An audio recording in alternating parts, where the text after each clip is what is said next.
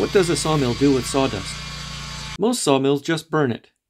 But one thing I really like about swingblade sawmills is that they create sawdust that is larger and more similar to chips. The benefit of the larger sawdust chips is that it has many more uses than fine sawdust from other mills, and it is much safer for mulch and animal bedding.